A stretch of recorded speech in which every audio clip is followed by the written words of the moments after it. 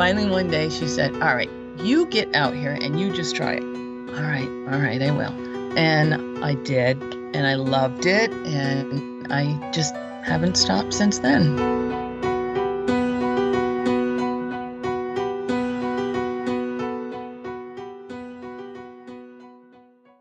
Welcome to Whistlekick Martial Arts Radio, episode 143, and thanks for tuning in.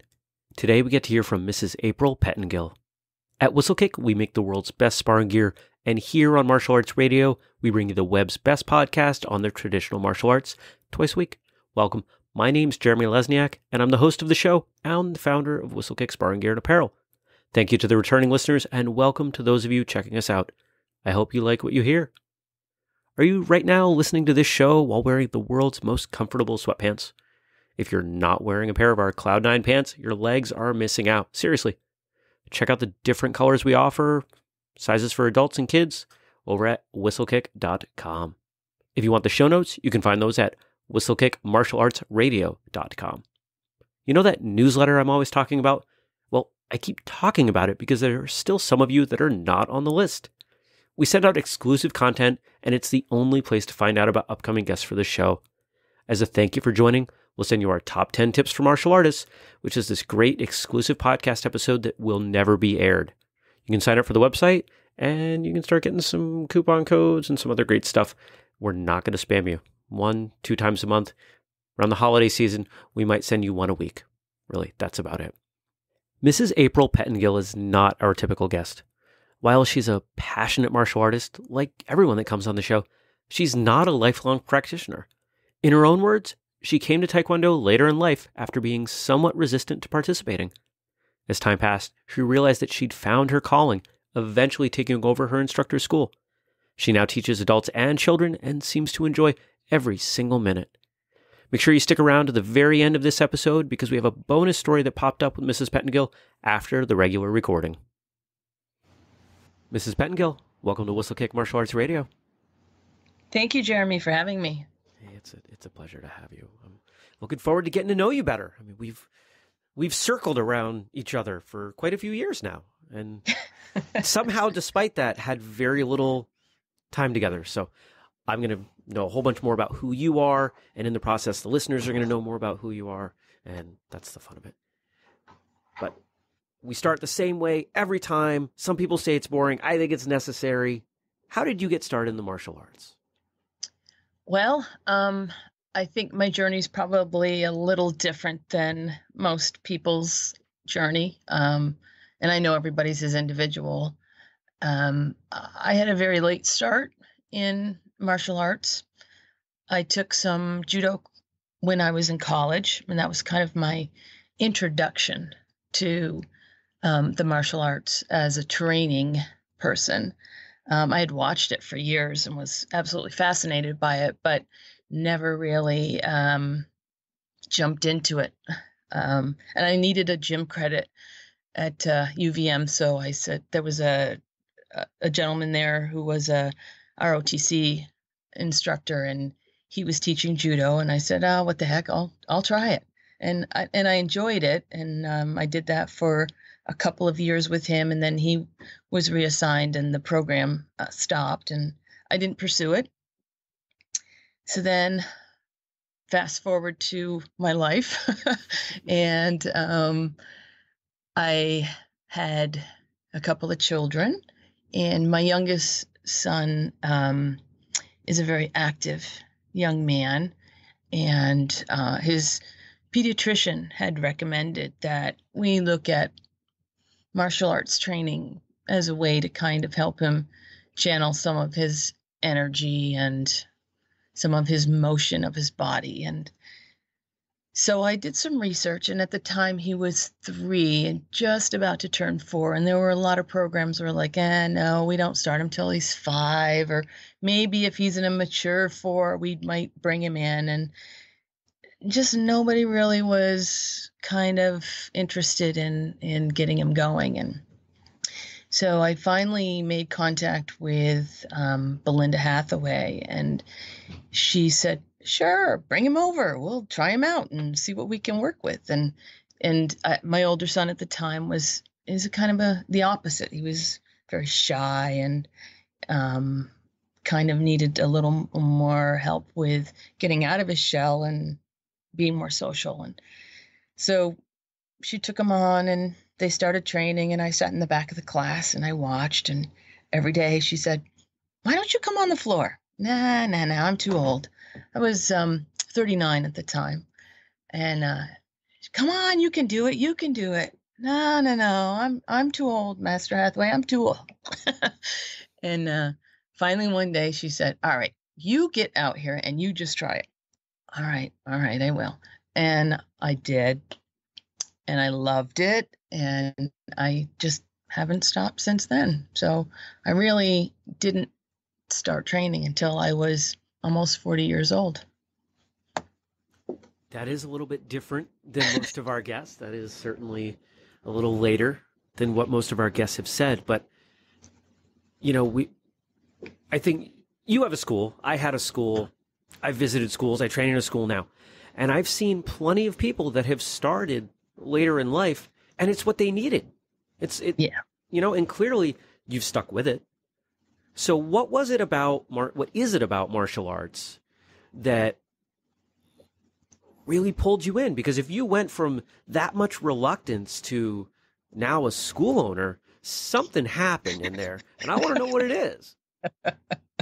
Oh, well, I'm kind of a people person. And so I enjoyed kind of the social aspect of being with adults and, not having any responsibility. I mean, my background outside of martial arts is I'm a nurse. And so I'm always, kind of have to be the one who has to take charge and, keep people going, make sure they're getting the right treatment, la, la, la. And so this was kind of a way for me to release some of that tension and that energy and to get some exercise and to be social with adults without having to be like, okay, well, you need to go home and take your pills and, follow the instruction from the doctor and blah, blah, blah. So, and it helped me also to be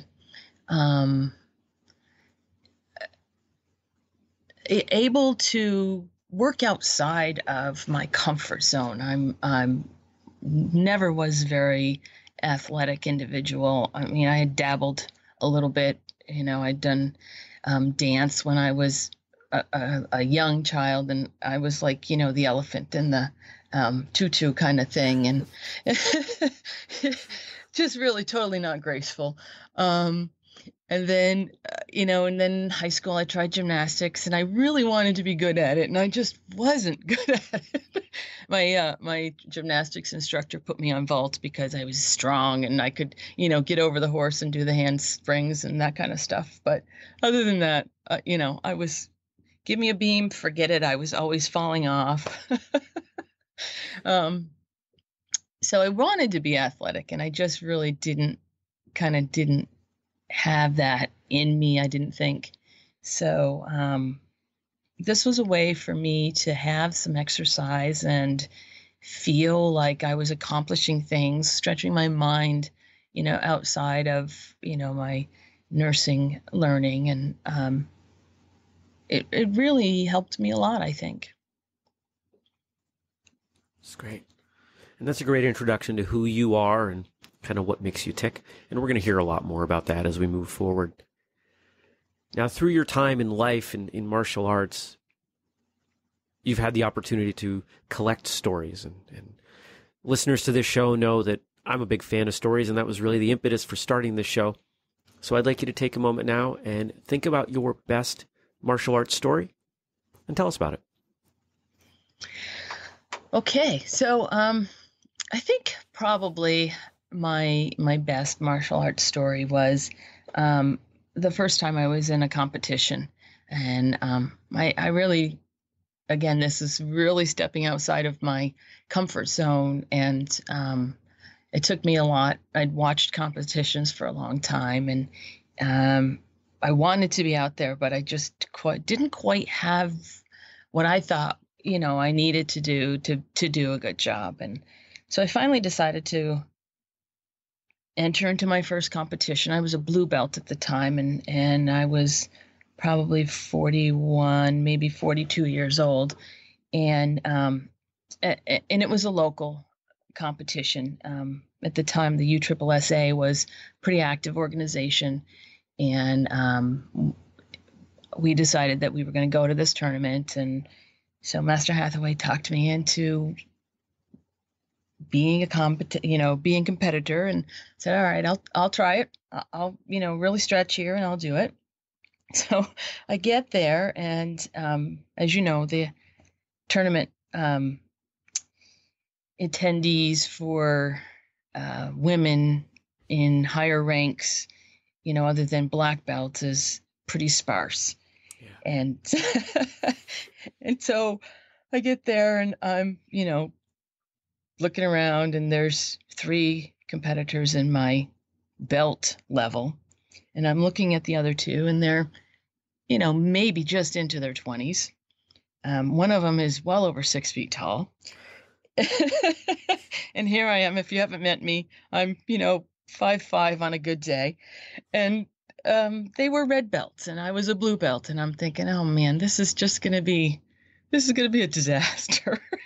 But I agreed to it. I'm going to do it.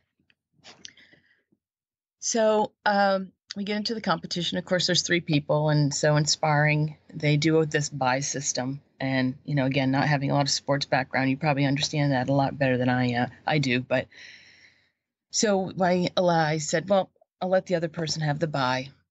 And so I'll end up doing essentially 2 rounds of sparring. And so I went out to the first round, and I went up against the woman who was 6 foot tall, and the first kick, bam, right to the head. Damn, what am I doing out here? So USSSA is a little different from some of the other competitions that we see around here, in that it was continuous point sparring, and it wasn't a stop point. So I had to keep going. A couple of kicks, and I said, all right, you know what? I got to block my head here, or I'm going to get into trouble.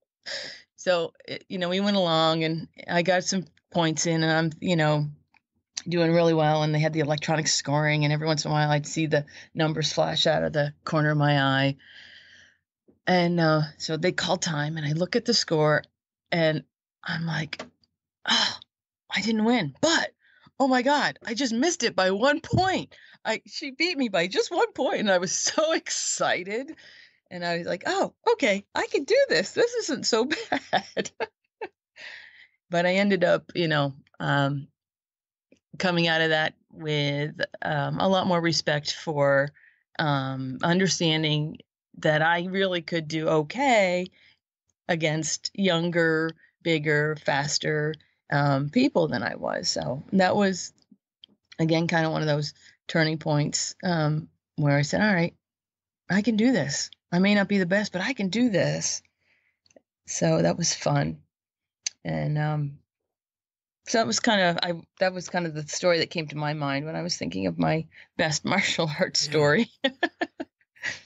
And it sounds like, now we've heard about you in your introduction and also in your story, a little bit of self-examination of your age. So clearly that's something that you consider. And it's something that I think a lot of people consider as they start to age as martial artists, or as people who come into the martial arts, later than life, we'll say, because in the martial arts, later in life tends to be anything over 10? Yeah. So, and I think your story is wonderful in the fact that you don't have to be 9 to do martial arts. You don't have to be 20 to be the best competitor. And I think if you go to any competition, you're going to see somebody that's older that'll still knock your socks off. Maybe they're doing forms, kata, patterns, whatever you call it, and it'll be a figurative knocking of socks. Sometimes they're sparring and it's literal. I've seen some older folks, people in their 40s and 50s that didn't have anyone in their sparring division, get in with folks in their 20s and 30s and take them to town. Right. Just so, yeah, there's some athleticism that's involved, but just as you mentioned, and yeah, I grew up with the same thing. I was not traditionally athletic, But within the martial arts sphere, I could do some stuff. I could get some stuff done. And you experience the same thing.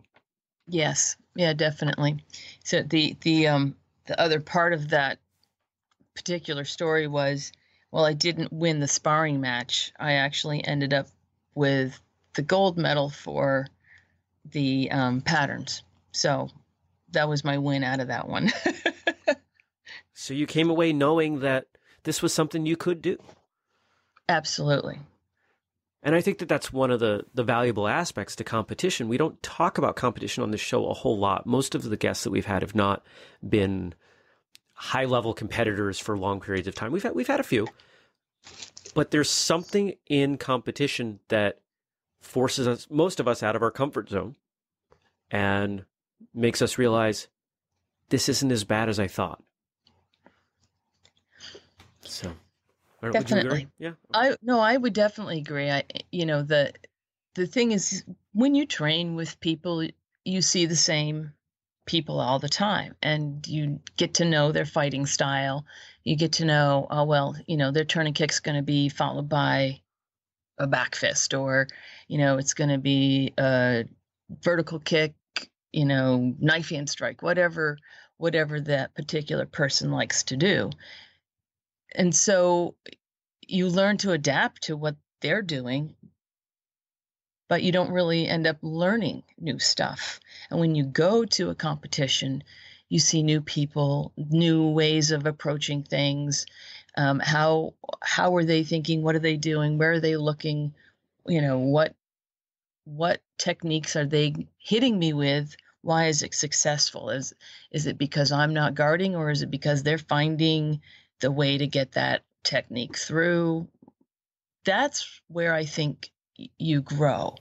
And while I personally haven't done a lot of competitions, I see it in my students a lot. Those that go to the competitions, and that, even locally where, it's not a high level competition, you still see different people. You see different training styles. You see different fighting techniques, and they learn a lot from that. And I learn a lot from that as an instructor, because then I know, okay, well, I've got to teach these people how to defend against that god awful hammer fist to the head. Sure. Yeah. So, Yeah. that's what I feel anyways. No, you're right. I'm right there with you.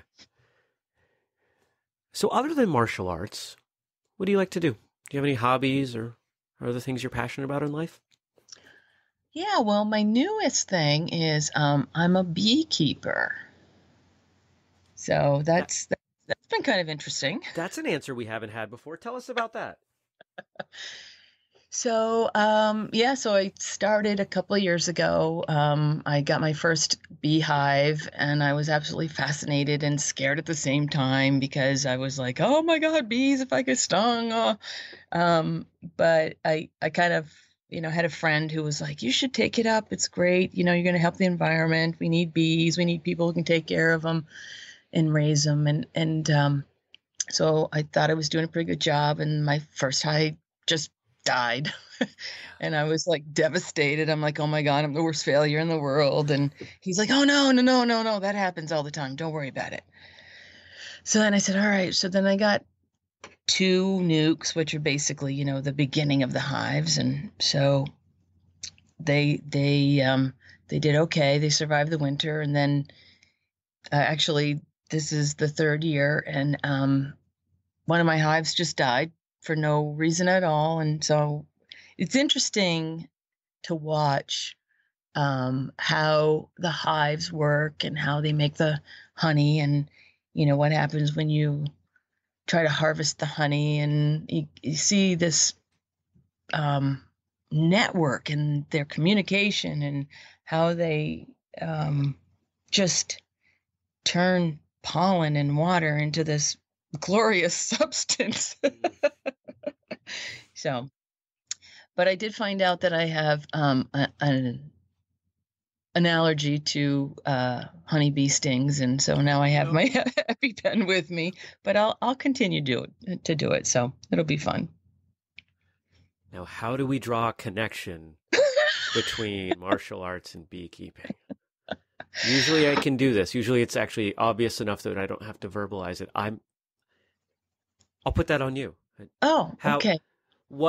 Because I'm not a beekeeper. I've actually thought about it. I think bees are fascinating, and not even because I want the honey, but for the reason you said, trying to help the population of bees. And I'm a gardener, so there would be some benefit there. Right. How has your martial arts experience tied into your beekeeping experience? Well, it's very interesting because when you work with a hive, you have to be very Zen-like, and that's the only way I can really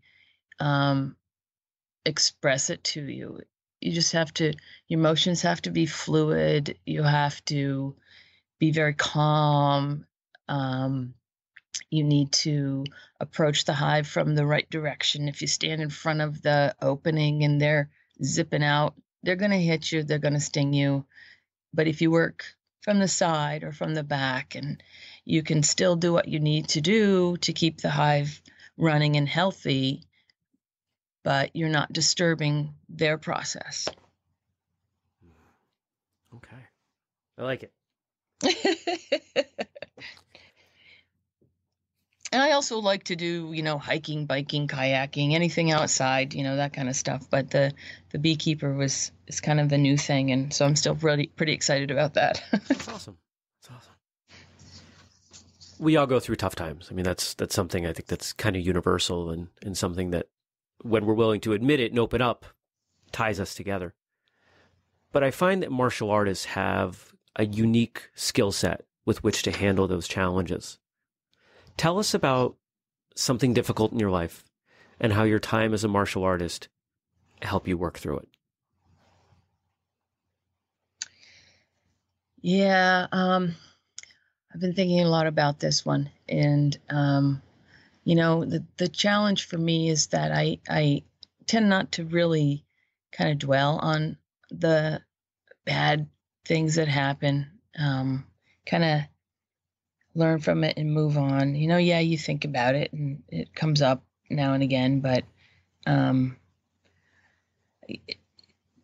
would say one of the toughest things that has come up, fairly recently was part of my job. I work as an expert in the legal arena, and I was being deposed, and so you're under oath and you have to tell the truth, and of course the attorneys are always trying to trip you up and get you to say things. And so I had to be really honest about this particular situation that really was not favorable for the person who had hired me. And I just had to be very careful about what I said and how I said it. And I was really afraid that this was going to be kind of the thing that gets spread like wildfire throughout the potential referral sources or referrals. And in the end, it ended up okay. I had a conversation with the person who had hired me, and I said, I felt really bad about, having to, and he goes, oh gosh, no, that's the way it is. And, if you had tried to say anything different, then you're essentially lying. And so the whole idea that you learn in martial arts, that you have integrity and, you do what you have to do and take the responsibility for that, that's a big deal. When I was younger, I would always try to skirt around and try to find a way to blame somebody else, or, I think we all kind of, human nature tends to make us want to try to find the scapegoat. But I think my martial arts training really has allowed me to embrace those tenets and to understand that, yeah, there's ramifications, and you just deal with it, and you move on. Yeah. And that's certainly not, the circumstance you're talking about is certainly not one that I think anybody wants to be in, where you're conflicted between loyalty to someone who has hired you and your integrity. So I don't envy that, but I'm glad that it worked out, that you ended up taking the right path there. That's, oof. Yeah, it's toughy. Yeah. Yeah. I think a lot of us have kind of been in those spots where we're feeling loyalty towards two people or two ideals, and how to reconcile the two. And I don't know that there's any way to approach it other than to do what feels right in the moment. What do you think? No, I think you're right. I think in the end you have to be loyal to yourself, and I'm not selfish, but just understand that you need to be able to look yourself in the mirror the next day and the day after that, and be able to say, you know what, I did the right thing. And were there consequences? Yes, because every action has a consequence. So is it the one that you can live with? Right. Right. So we've heard a little bit about your original instructor, and for almost everyone, their original instructor is the most influential person on their upbringing. We know what that's like. We've all been there. But I'd like you to think about somebody else that you've been around, trained with, however the relationship went, that was really influential on your martial arts upbringing, career, however you want to look at it. Wow. So again, this is one that I kind of thought about, and, who do I say? And I have had the opportunity to work with a couple of other instructors, not on a long-term basis, seminars, or people who've been associated with the schools that I've trained at over the years. And, I've worked with Laura Williams out of Williamstown area. And I've done a couple of seminars with S.J. Kim, and, that's interesting to get that whole kind of, firsthand experience. But, the people that I think are the most influential on my martial arts training are my students. And I say that because I have learned so much from the people who walk through my door, and I have to adapt my teaching style for, the kids with ADHD, or the woman who doesn't want to hit anybody because she doesn't want to hurt you, or, the guy who's got the ego and the chip on his shoulder. And you have to learn to adapt. And that has made me realize that I have to learn different things. I have to be able to explain how to do things in many different ways. And that's forced me to look at my teaching style and learn to be different, and figure out how to teach somebody. And I am not really, I would say I'm not an egomaniac or narcissistic in any way. And if I have someone who can perform a technique a whole lot better than I can, I let them demonstrate it. Here, you watch this person do it, because I can't do it. And so I think my students understand that, hey, you know what? I can't do everything, so I don't expect you to do everything. So that's what I think, that they've been the most influential in my martial arts training. Yeah. And I think anybody that's had a school can relate to that. You know, I'm fortunate that I did for a couple years, enough that I can understand absolutely what you're talking about. And I think it shows a tremendous amount of humility in any martial artist to be able to admit that someone within their school can do something that well. And I'm fortunate enough that my instructor now has that perspective. You know, my instructor, we're not going to talk much about him because I'm still trying to get him on the show. It hasn't happened. I have asked him. It's coming. He will relent at some point. I will wear him down. But yeah, there's something really great in that.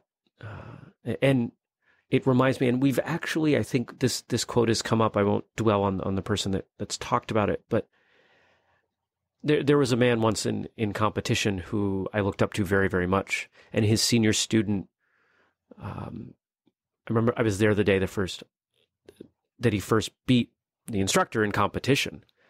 And the instructor was just amazing. I mean, just a phenomenal forums competitor. And I asked him, how does that feel? And he was so genuinely happy that he had fostered that kind of growth. You know, and I hear you talking about the same thing, and you're not articulating it the same way, but I can hear the joy in your voice as you're imagining your students getting better than you at something.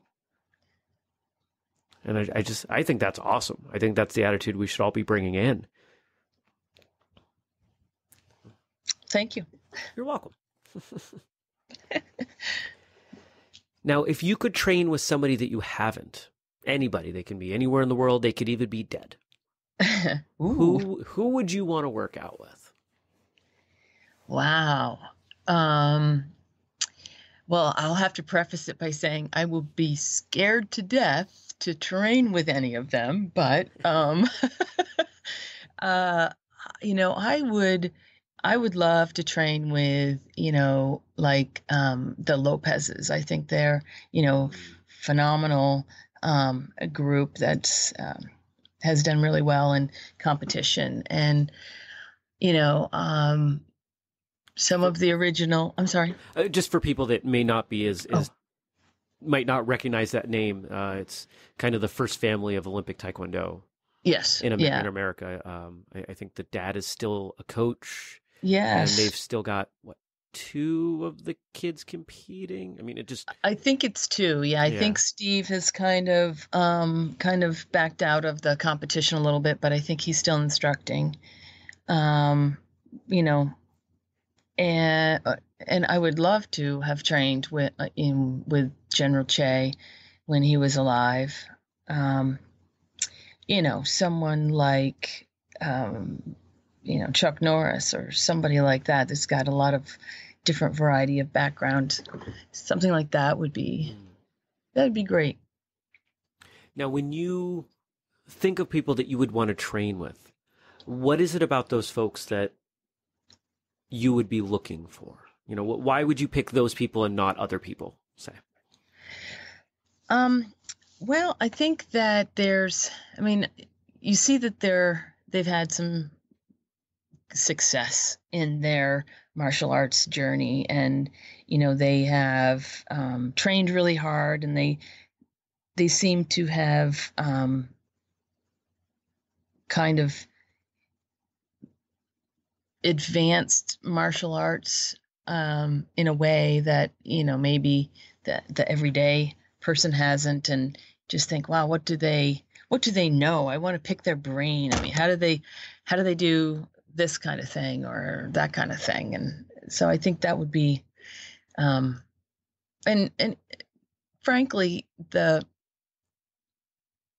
don't know a lot of the different people out there. So my kind of knowledge of instructors in martial arts are those that are kind of in the forefront of, you know, the media attention and things like that. So.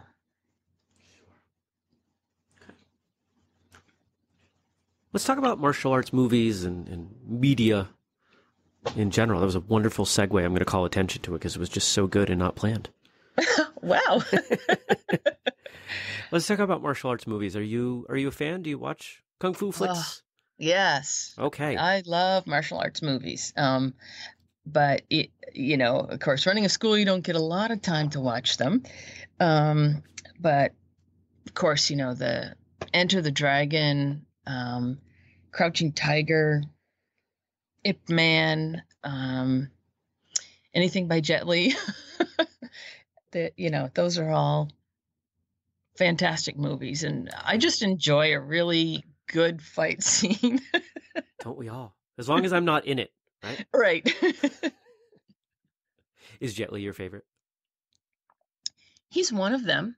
Donnie Yen, he's a phenomenal practitioner.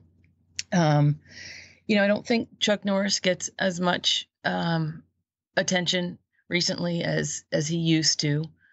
He's a good all around kind of martial artist, in my opinion.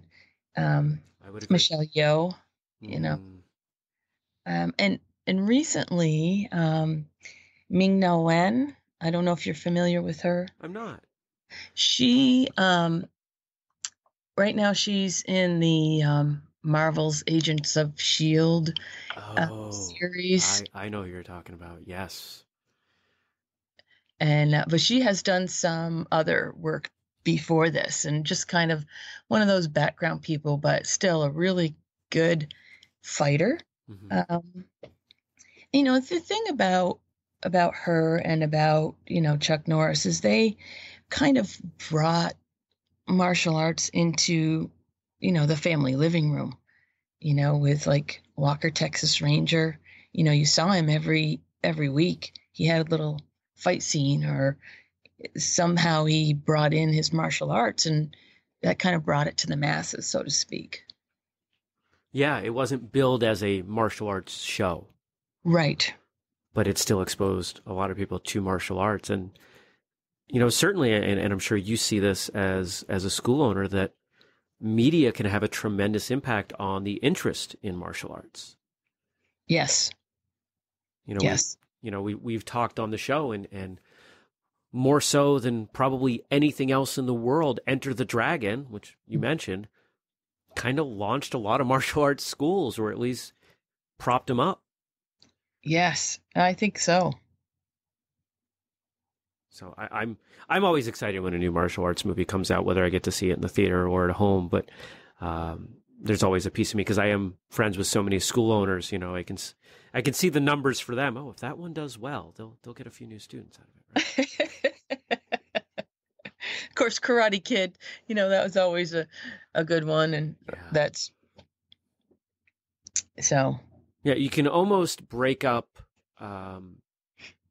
when you started martial arts to what movies culturally led you into it. Were you in Enter the Dragon? Were you an original Karate Kid? Were you Teenage Mutant Ninja Turtles? Were you Crouching Tiger, Hidden Dragon? Right. So. Yeah. Yeah. I like to go back and watch the old ones.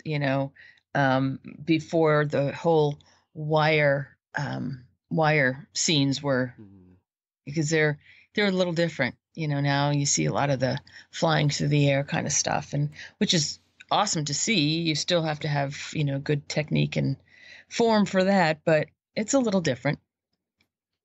When I think of wires, certainly I think of Crouching Tiger and the amazing stuff there that I really enjoy.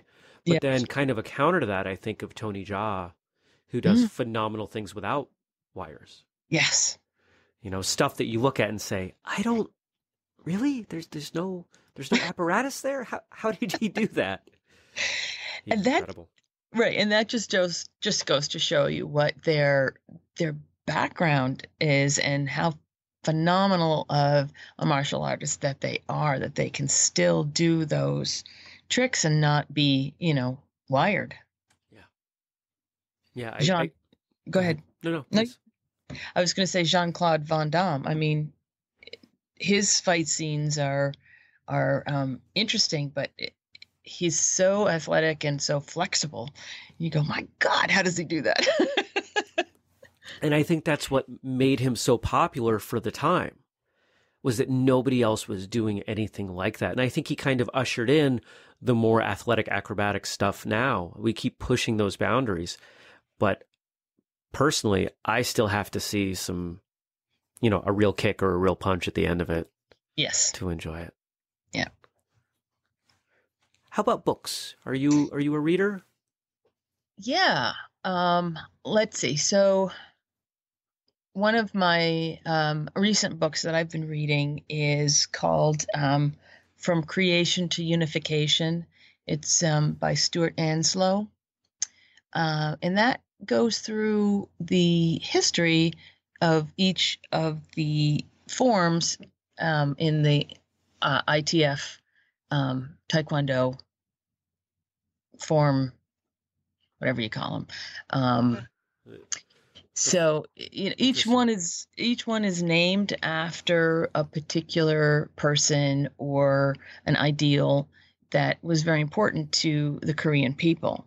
And while we get a little bit of that in the encyclopedia and in the training manuals, this book goes into depth about who each person was and their impact on Korea. And so it's been quite interesting to read that. As someone who has trained in different martial arts, one of the things that I find most interesting about Taekwondo is how much is written and is still being written about it, how much depth we can get. I grew up in a couple of different styles of karate, and even though karate, as I was training it, is not that much older than Taekwondo, there was just very, very little about it. So I think having that kind of context is fascinating, and I hope that non-Taekwondo practitioners will consider books like that, like the one that you've mentioned. Yeah. Because even if you're not a Taekwondo practitioner, it still gives you context because it's reaching back to that era of formation when, the cultural similarities weren't that different. Japanese occupation of Korea and everything, right. And, karate coming out of Okinawa, Japan, wherever you're tracing your lineage. There's a lot of ties there. There absolutely is. Yeah. And then kind of for a non-martial arts book, the Talent Code and the Little Book of Talent, it kind of speaks to what we've kind of danced around, in talking today. It's like some people just have a real natural ability to do whatever it is that they're pursuing, and some people really have to work hard at it. And that's kind of what the book talks about is that whole who's got the talent and who works hard to get there. Absolutely. Yeah. I just did an interview with someone yesterday, and Senior Grandmaster Rick Alamany. This episode will come out before yours does, so I can reference it.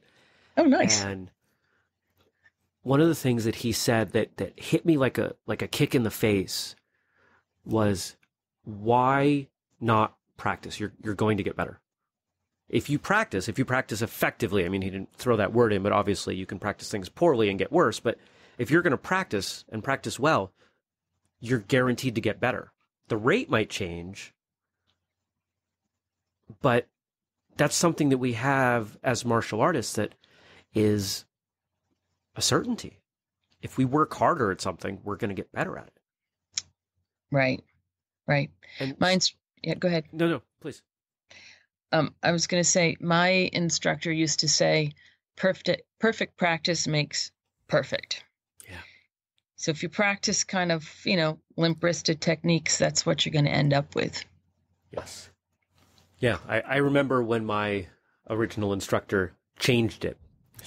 I was probably 7 or 8 or something. And I remember when she started changing it, she threw in the first perfect. Yeah. That supplemental perfect. And it really clicked for me. So, yeah. Right on. You're still training, you're still teaching, you're still passionate about martial arts. What is it that's keeping you going? Are there goals? Are there things you're working towards in the future that, you're driving at? Boy, goals are always tough ones, aren't they? Well, I think the reason I keep the school going is, to get the martial arts out there to people, and to offer an opportunity for people who don't necessarily excel at, soccer or football or some of the other team sports. This is a way for people to train, have a sport that they can call their own, and yet at the same time, you work as a team, you do partner drills, that kind of stuff. So I think my goal is to keep it going as long as I can. Obviously bring more students into the school and keep the students that are there. Right on. Great goals, right? It's all about growing the arts. It's all about growing ourselves as artists. Definitely. So now it's kind of your commercial time. What do you have going on? If somebody wants to reach out to you, if they want to stop by and train, maybe tell people where you are, all that good stuff. Okay, so let's see. We're located in Milton, Vermont, right where Domino's used to be, where they moved, so I can't say that anymore. But you were making too much noise. That's the building was shaking. Good. That's how it should be. And let's see, I start kids as early as 4, right on up. I have, kids classes, family classes, adult classes. So, whatever kind of works for you. Let's see what else. We've been kind of kicking around, literally, an idea of doing either a kickathon or a breakathon for the local food shelf, and we're in the throes of organizing that. We haven't come out with a date or anything, but I'll let you know as soon as we do. Please do. And just as an aside to people, good time to mention it. If that happens, we do put that stuff out over social media. You can check out information for anything like that, because we keep the show notes pages updated for each of our guest episodes. So as things get added, whistlekickmartialartsradio.com, you can find Mrs. Pettengill's episode and find out what's going on with the kickathon, when and if it. I'll say when, because it's going to happen. When it happens and after it happened. Excellent. Thank you. You're welcome. So I apologize for cutting you off. Keep going. Oh, no, that's okay. Let's see what else. One of the things that maybe this goes back in the goal section, but one of the things that one of my instructors has been quite interested in, and I've been corresponding with a gentleman in New Zealand. His name is Ben Evans.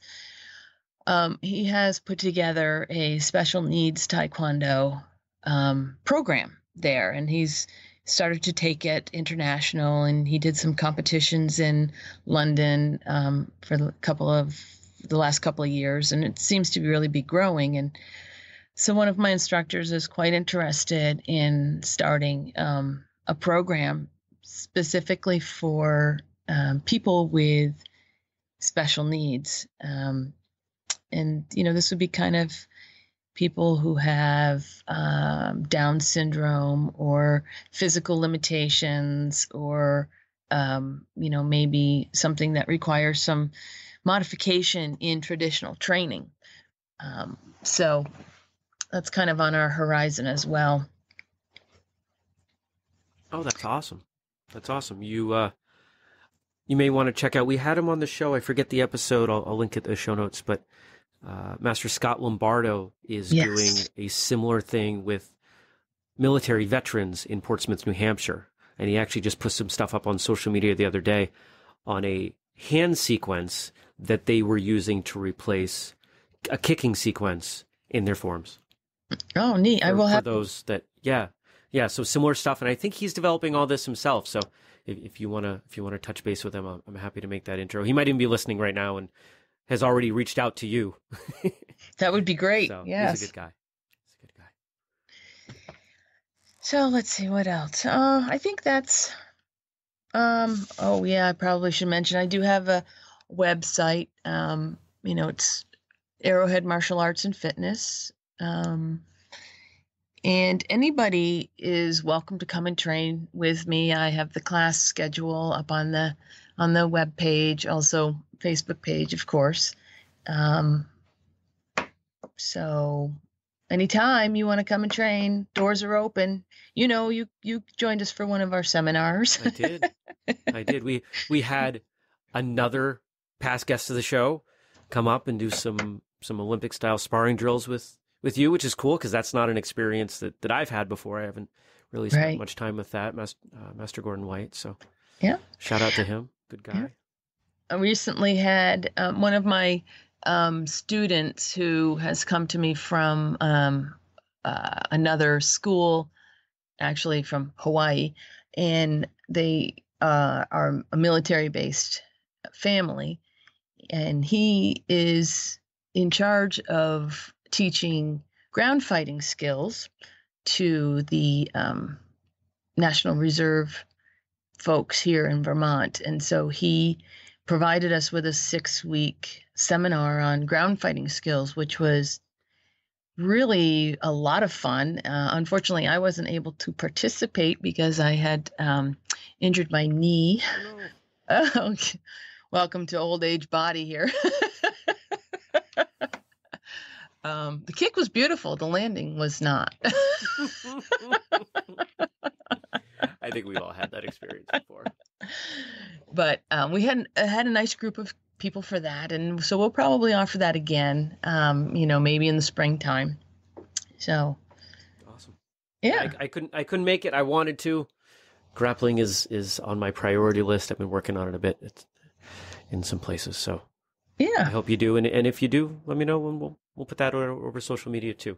Perfect. I know we've got a lot of past guests that listen to the show, and that's just a reminder to all of you, and really anybody listening. If there's some good general purpose news stuff or a program that's going that has some broad appeal, let us know.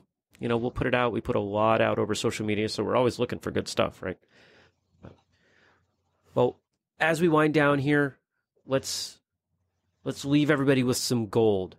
What advice do you have for the people listening? Oh, I would say you're never too old to start training, and just stick with it. You may not be, the best martial artist around, but if you can stick with it, you will succeed. I've had a chance to work with some of Mrs. Pettengill's students, and they're all wonderful people. If you've been around martial arts long enough, you learn that you can tell a lot about an instructor from their students. It's clear that she cares very deeply about each of them and about passing on what she's learned. Thank you, Mrs. Pettengill, for your time on the show today. Over at whistlekickmartialartsradio.com, you can find the show notes, including links and titles of everything we discussed. There's also a place to sign up for the newsletter. You can follow us on social media, Facebook, Twitter, Pinterest, YouTube, and Instagram. The username is Whistlekick. If you want to know what's going on behind the scenes of the show, check out our Facebook group, Whistlekick Martial Arts Radio Behind the Scenes. We're always open to new guests for the show, so if you want to throw your hat in the ring, or maybe your instructor or someone else that you know, head over to the website, whistlekickmartialartsradio.com, and fill out the contact form. We're also open to any feedback that you might have, or, just giving us a shout saying that you love the show. If you like the show, be sure that you are subscribing, and we're going to stop harping on reviews quite so much. We'd love to have them, but we really feel that if you guys are going to leave a review, you're going to leave a review. So we'd rather bug you to do other things. If you like what we're doing, just do something that helps us out. Buy something, tell somebody about the show. Really just help us grow this community. Remember the products you can find at whistlekick.com. Every one of them shipping free every day, like our really comfy sweatpants. And don't forget the wholesale program. Until next time, train hard, smile, have a great day, and now stay tuned for a special bonus story from Mrs. Pettengill.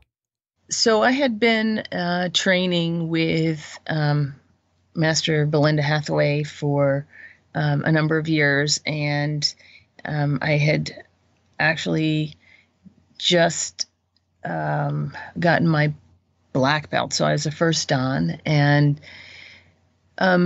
she decided that she was going to be moving. So the options were, hey, I'm going to close the school down, or somebody is going to need to take it over. And at the time, there were only a couple of black belts that were still training with her. And so of those, I probably was one of the more experienced ones. And so I went home and I talked to my husband about it. And I said, well, what do you think? And he's like, I don't know. So after a lot of hemming and hawing and soul searching and deciding, really, could I do this? I decided I would take over the business. And that was a major decision for me because I already had another business that I was running that, and that was pretty much full time. And then to add this on top of it, was going to be a pretty major commitment. And so my instructor said to me, hey, you know what? You got to think about this. You've got a family, you've got a business, you're going to burn yourself out if you're not careful. And I said, oh, I'll be careful. I'll do this because I don't want the students to leave. So the first few classes that I taught by myself, I had been kind of co-teaching with her on, the after school program for a couple of years. And I had done, filled in here and there for classes. But after I took over the school and I was transitioning to being the owner, I noticed that people were kind of like not as engaged as they had been. And I thought, oh gosh, they don't like me. Something's going on. This is not working out. Maybe this was a big mistake. And so I decided to do a little experiment with them. And one day at class, I brought in a stack of paper and all the crayons and magic markers and colored pencils I could find in the house. And I spread them all over the floor and gave them each a piece of paper. And they all looked at me like I had two heads. And I said, draw a tree. And they looked at me and I'm like, yeah, just draw a tree. Well, do you want landscaping? I said, just draw a tree. Just draw a tree. I'm going to give you 15 minutes. That's your piece of paper. Do what you need to do. And so I let them draw the tree, and I just sat there and just let them do it. And at the end of the 15 minutes, I said, okay, hand me your papers. So I felt like the school teacher. I'm going to correct them all.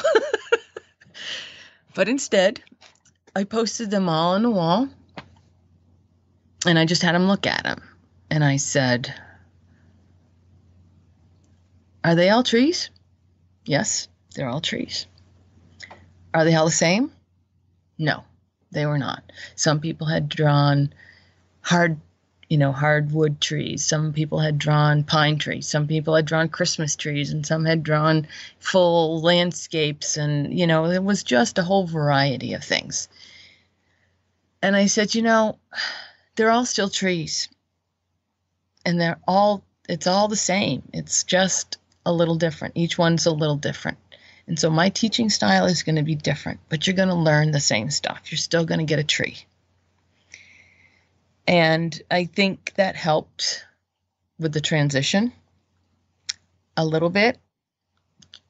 Maybe it wasn't the best thing to do, but it was the only thing I could think of to help people to understand that it's going to be different. Just stick with it, and we'll all work through it together. And did I lose students? Absolutely, I lost students. Those who couldn't make that transition work for them, and I understand that.